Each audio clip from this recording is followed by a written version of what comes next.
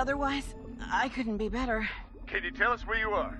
Well, it's not any kind of a holiday destination I'd choose. No position data either. Not surprising down here. All right. Fontaine and I are coming in to find you both. Stop! There he is. What are you doing here? And what are you wearing? I was monitoring the Aeronex's location. I was worried you might be exactly where you are. Do not go further into that tunnel. But Ant and Keiko are in there. Lost. Oh, then understand. This is no tunnel.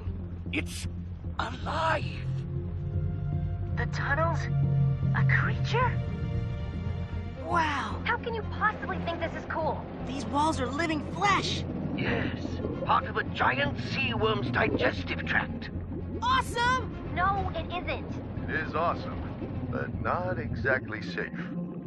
It feeds off the waterfall. That's what the current is. The creature breathes in seawater and sucks in food with every breath. So, we could rescue Mom now, then find the other end of this thing and wait until Aunt gets pooped out? If I could turn into poop, make sure that Fontaine is the one who has to catch me. I don't think you realize how serious this is. The longer we're in here, the more likely we'll wake the creature. It's asleep? If it was awake, we wouldn't be alive. Then we better not waste any time.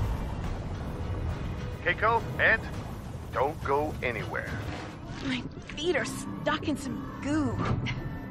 I'll try to soften it up with my laser. No! That could wake the creature. Keiko, wait until we get to you. You need something to hold you when the current comes up anyway. That goo might be just the thing. Roger that.